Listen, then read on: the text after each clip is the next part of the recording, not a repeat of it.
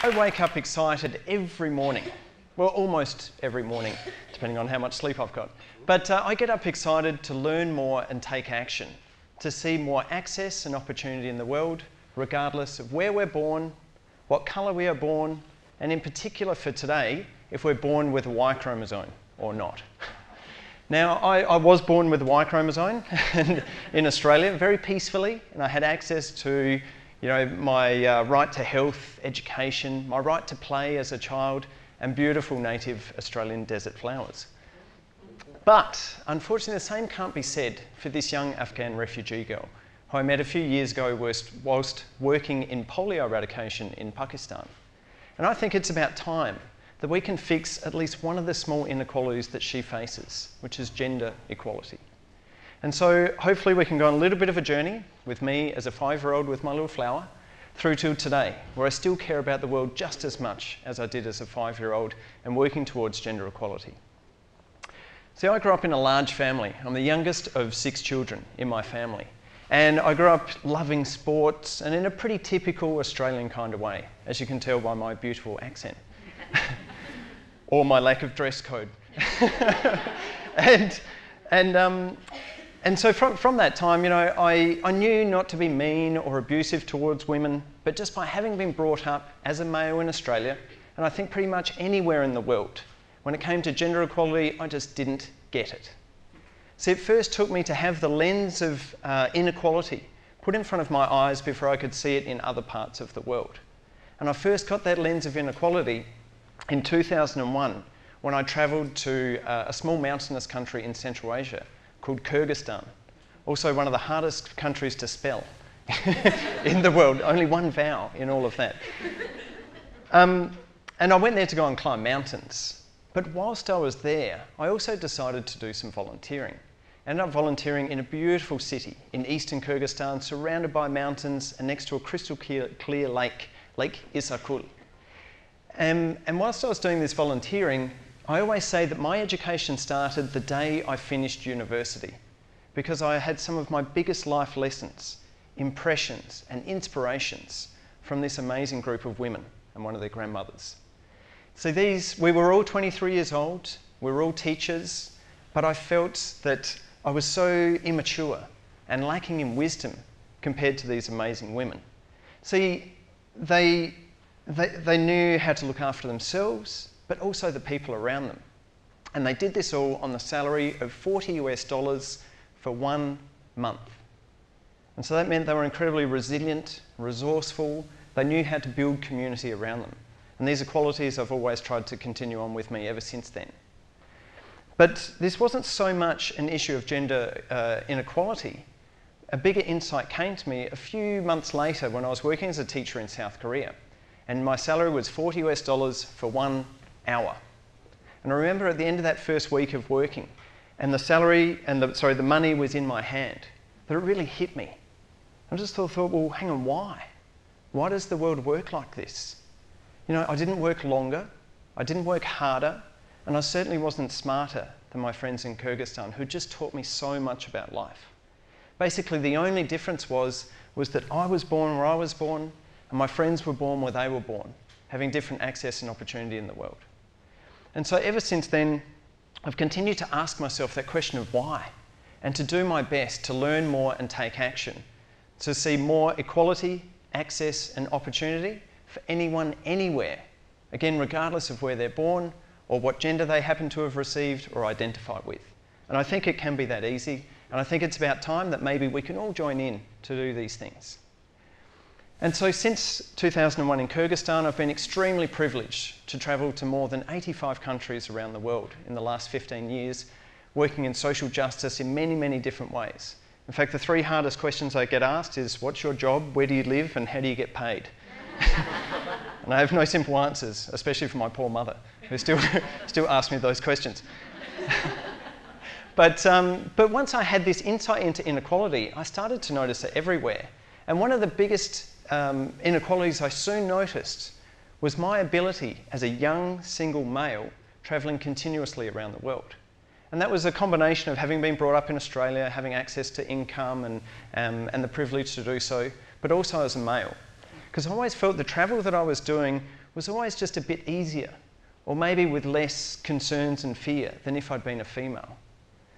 Ultimately, I felt like I had a greater sense of freedom and didn't have to have as many concerns going off hiking in the mountains by myself, sleeping on the floors of strangers. And I never once had to read up on the next country I was going to see how well they treated young single males, which there isn't in Lonely Planet guidebooks, but there are for females, unfortunately. And so my point here is that women were doing what I was doing, but I was probably just doing it a bit easier, with a little more freedom. And it was society around me that was really dictating the way I approached travelling, the trust I put into people, and my perceived risks. When really travel considerations, it shouldn't matter if we are male or female. And something I've noticed across the board in all my years of travelling, in many, many cultures, is my privilege as a male. You know, the freedom for me to be able to travel, as I've just mentioned. Less societal pressures to get married and have children. As I say this as 38 years old without children and unmarried. And also not having to face extra challenges in a male-dominated world. And so, you know, really society and the way we are brought up has a significant impact on gender roles and equality. And so I always had to kind of deconstruct my privilege as a male for me to better understand what it means and the way that I approach the world. And it doesn't have to be this way. There's no reason why females should have more fear walking alone at night than a male in exactly the same situation. Women shouldn't have to face endure extra challenges to rise up in patriarchal systems and structures. And I think it's about time to do anything in the world. It should not matter which body parts we do or don't have. And I honestly think it is that simple. So, what are some of the solutions, especially for males, to work towards more gender equality in the world? So I created a concept that helps frame these big issues like gender equality, but also to think of practical and tangible actions for them. And it's called teaspoons of change. And these are personal choices, decisions and actions that have a positive impact on people and the planet, creating positive change. It's a bit of a mouthful. Just remember the teaspoon. But for me, I'd always been taught, you know, what are the things that I can do for others without ever really having to look at the things I do myself? And I think teaspoons of change gives us the opportunity to double our positive impact in the world by not only looking at the things that we do for others, which is great, but also the things that we can do in our own lives, the way we approach world and society, and the choices that we make on a daily basis. And so the concept starts with ourselves as individuals, looking at a multitude of small but significant actions. And I kind of refer to this as like a piece of paper, using both sides. Using one side is good, but using both sides is so much better. And that's kind of a teaspoon of change as well for the environment. And so I'll share with you some examples for me personally of my teaspoons of change for gender equality. So it took me a long time to kind of break through my privilege as a male and to really understand it. And I remember I resisted at first, justifying it to myself, well, men get it tough too, so why should females get special treatment? But as I spoke to females, listened, and really started to analyse society around me, I finally began to understand and realise women aren't asking for special treatment, they're only asking for equal treatment. And that was like almost an epiphany for me. And all the women are going, yeah, of course, that's right. Another one for me was to undo society around me. And this is quite tricky. You know, I had inherited all these male ways of thinking and doing. I really had to sort of undo them and try and fit back into the world around me that does that. And that's something that I try and continue to do even today. And I hope for males it can start today or continue to move you along, because it's about time we did. But it is a bit difficult task to unpick all those sorts of things as we go along. For me, there's so many little lessons that I had to tune myself into to better see gender equality, like ensuring I had female perspectives in my life, the things I care about and the things that I do in all aspects of my life, personally, professionally, academically and socially, all of these different factors.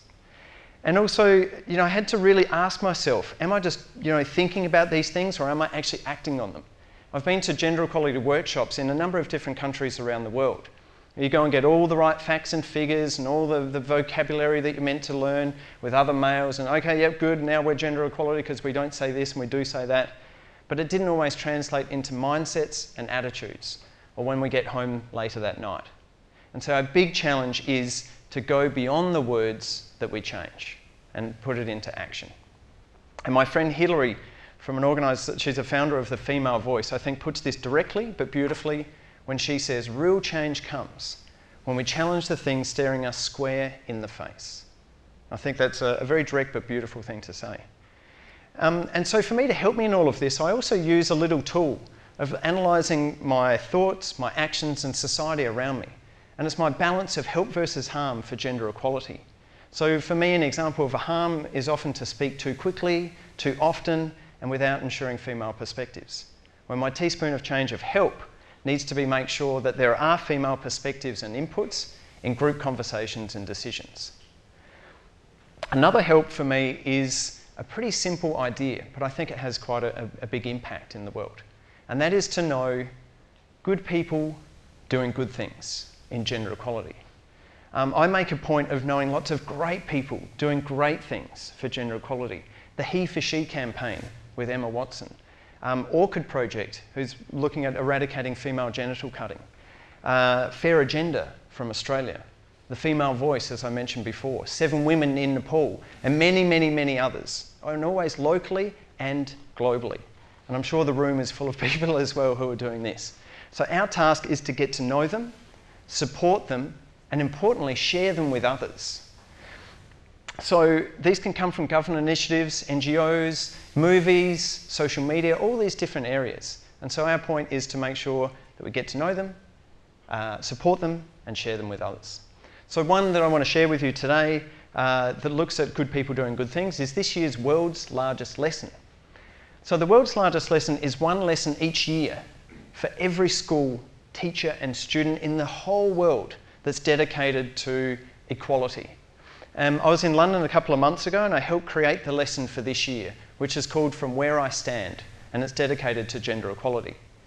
And there's an important task in this lesson. Students fill out a survey, anonymous survey, only depicting their country and their age. And then they have to put a tally of the decision makers, the gender of the decision makers in their life, community and country, according to this survey. Thousands of students have taken part in this survey already, and the data was used for International Day of the Girl on October the 11th, and it's still being captured. But unfortunately, what this map shows us is that the global average of the ratio of decision makers in the lives of our students in the world is 31:68, female to male. And so what this essentially tells us is that males are still the biggest decision makers for the students in our lives. And that doesn't make for gender equality. And so our challenge is to not just look at these statistics, but actually act upon them as well. And so people can still participate in this lesson. So if you have access to students or schools, etc., then get them to add their voice to this important task. So we can highlight these things and most importantly, act upon them as we go along. Decision makers need data and they need excuses to make good choices. So let's provide them. Now, each of these little small but significant teaspoons of change actually fit into a greater context, a global context, the Global Goals for Sustainable Development, and Global Goal number 5, dedicated to gender equality. But here's the thing, is that when we act personally and locally, we are impacting globally and working towards solving some of the big issues for all of humanity. But it has to start in our own homes and with ourselves. And in teaspoons of change is kind of the metaphor that I think that can help us get there. And for me to always think of new teaspoons of change and analysing society around me, I love this lyric from musician Michael Franti. And he says, are you a part of the pollution or are you a part of the solution? And I think this is a really good lens, the way to look at the world and see how we are going to be a part of this. And men, if we're not doing anything, then we're being a part of the pollution. I've got to make sure I don't stuff that up. That we're being a part of the pollution. So let's really analyse what we are doing and what we can do, because any action does count. But there's a few things to keep in mind as we do this. Often we have to be brave in the face of backlash maybe from other men, and probably even some females, when we do stand up on gender equality. But just remember, women have had to endure this, often violently, throughout the course of history. My own girlfriend, Serafina, said to me that men are an important key to turn the tide on gender equality. We need to make sure that we raise their voice and in support so that we can all live in a world without fear and share the same opportunities and freedom. And so that conversation with my girlfriend, I think, is a good starting point for all conversations, to be open, brave and honest. Men, we need to really listen and learn on what we can do for gender equality, so we can see that in our own homes, in our workplaces and in society in general. We also need to embrace and celebrate positive shifts in our society. And I think a great example of this was last year with Canadian Prime Minister Justin Trudeau, when he ensured gender parity across his cabinet. And reporters said to him, why? And his simple answer was, because it's 2015. Well, it's 2016, so it's about time we saw gender parity for all cabinets and society. And there's a formula that I love to use with teaspoons of change and today for gender equality, and that is to know that any action, even small actions, multiplied by lots of people, can and will create big change. And this is how we solve some of the biggest issues in society. It isn't just by clicking our fingers and making it happen, but being a part of that change, teaspoons of change at a time, in particular for gender equality. So as we look back at this photo of the young Afghan refugee girl, you know, it's about time that she and all other females were born into and grew up in a world with the same access and opportunity that was available to me as a boy more than 30 years ago. I hope we can all add our little teaspoons of change, because it's about time that we work together to make gender equality reality. Thank you very much.